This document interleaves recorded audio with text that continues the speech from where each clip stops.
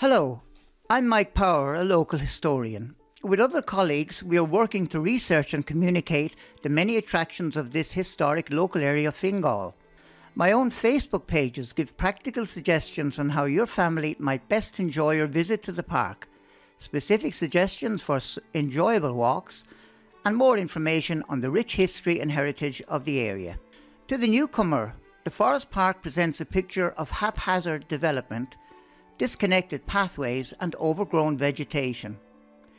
Each successive human phase, and there have been many, have left their own distinctive mark on the landscape we see today.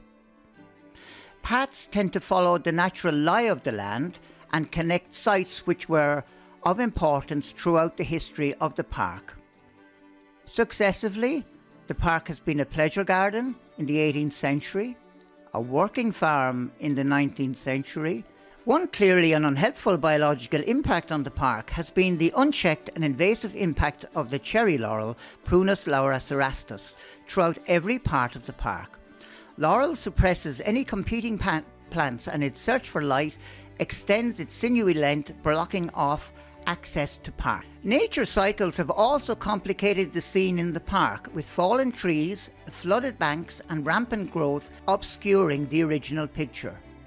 These features complicate the work of any historian trying to recreate how the park looked at any one particular historical time. The Ward Valley is a unique geological feature in this area of Fingal. It was formed originally by geological earth movements which excavated a deep ravine, leaving boulder-rich deposits of glacial clay on both sides.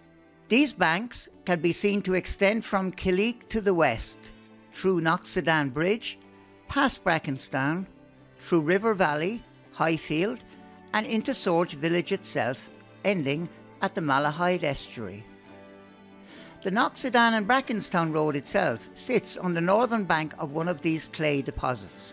Over time, the Ward River deepened this ravine further, exposing the bedrock of hard limestone underneath.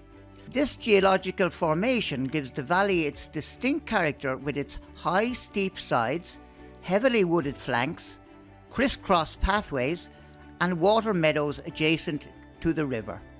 Over the years, people have trodden their own distinctive pathways through the park and enabling direct access into and beyond the park. The park is very connected with its hinterland, sited as it is between the R1A8 road to the south, the Brackenstown Road to the north, Knocksedan Bridge to the west, and Swords Village to the east. You will find a more detailed history of the park on the Facebook pages I already mentioned. However, suffice it to say that this area has been home to many generations of swords people, perhaps even stretching back to prehistoric days. Plentiful game and fish attracted many settlers. The monastic site of Swords also played a part, while the castle, being within the Pale, drew Anglo-Normans to the area. The site of Brackenstown House has been in continuous occupation since 1620.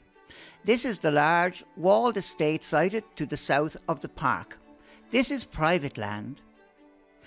The 19th century also saw great development within the park in terms of the mechanical control of the river through sluices, holding ponds, and the construction of extensive buildings. Much of the fine architecture to be seen in the park today dates from the middle 18th century, including ornamental styles, stone water features, ponds, stone walls, and stone river banking.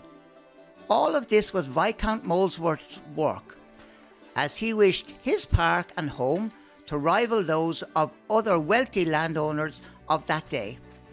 The pond we see today was called Usher's Lake by locals, referring to Harry Usher, who stabled horses here in the 40s and 50s. This lake, in fact, was also created by Viscount Molesworth to provide his guests with genteel boating excursions back in the 1740s. The River Ward connects all areas of the park. Rising to the west in Mead, it flows through Killeek, under Knocksedan Bridge, through the Forest Park, along the Jacko, through Swords Village and ends in Lisson Hall, where it joins the Broadmeadow before entering the Malahide estuary. In past days, the river would have been a very considerable stream, hampering progress through the area and needing fords to cross. We might remember also that this river was much closer to Swords in those days, and that a lot of commerce and trade came through the river up into Swords village. Swords Castle too was built parallel to the river, mainly for its vital water supply. In the 19th century, there was a constant interaction between village and river for washing, watering beasts and drawing water for household use. Indeed, the river we see today is but a pale shadow of the very sizable river it once was. The Mill Bridge, one of the first features a visitor sees from the Brackenstown Road, was the site of a large water mill back in the 1850s. In those pre-industrial days, wind, water and horsepower were the only mechanical forces available, and this mill was one of the largest in the area, grinding corn from the local farmers. Richard Manders at this time owned both Brackenstown House and the mill. Both he and his family were well-connected business people coming from County Laois and making their way in the city in the 1840s. Richard Manders also made his mark on the park with the building of extensive enclosing stone walls, paths and farm buildings. Knocksedan Bridge, built we think in 1823, is one of the finest road bridges in Ireland. Built to replace an earlier dangerous structure, it is massively buttressed and unaltered since built, though it now carries a hugely greater volume of traffic. This bridge defines the western boundary of the park. The park is also a rich and natural landscape with trees, plants and river, all combining to form a unique experience for the walker.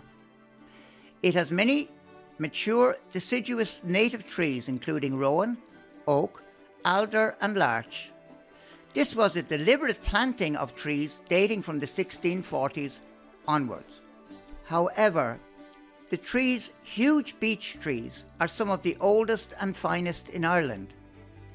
Planted in 1740 by Viscount Molesworth, their branches can be seen stretching skywards, even from Swords Manor itself. The park is also justly famed for its rare mushrooms and fungi, this damp microclimate deemed ideal.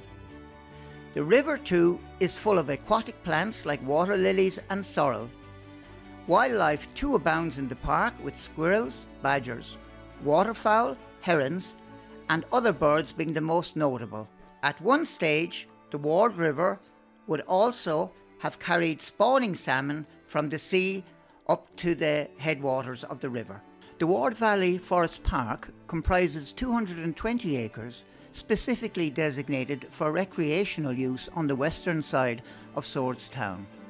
The park is laid out in two main sections: the pedestrian Jacko River section, which is easily accessible to walkers, buggies and wheelchairs, and the Forest Park section, which at present is accessible only by walkers.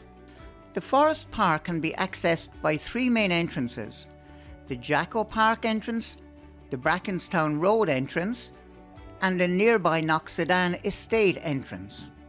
This forest park remains one of Swords' most attractive but little known recreational areas. The park provides a variety of walks in a beautiful unspoiled landscape and is open throughout the year. Having a little background knowledge on the history and heritage of the park will greatly add to your enjoyment of your family walks. We hope you have enjoyed this brief presentation on the Ward Valley Park. Why not bring your family and friends to visit one of Swords' best kept secrets? You won't be disappointed.